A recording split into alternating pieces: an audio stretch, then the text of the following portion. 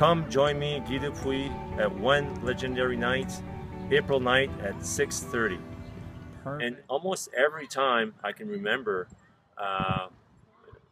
from 7 years old up, it would almost always get heated up, like heated competition. We would get into it, not fights or anything, but after one or two goals, both teams would get definitely competitive, and our juice would get flowing.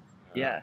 Never remember playing ball hockey that would end without a full-fledged sweat. Definitely in the shower after I was done playing ball hockey. So, as a player, I always wanted to, as much as possible, since I was a Christian, give my 100% at every game. I was just finishing playing in Hershey with the Hershey Bears, and I had just a normal year, and I had one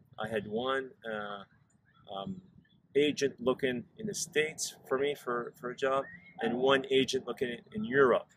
And after 3 months of continual phone calls to them, they didn't really have any contracts coming back to me. And so, one afternoon we prayed. Me and my wife were like, "Hey, sincerely, God, just show us where you want us to play next year, and we leave that in your hands." Felt really peaceful about it. It was very thorough and very heartfelt, our prayer.